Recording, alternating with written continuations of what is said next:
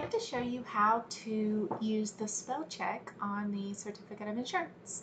So if we go to a client profile,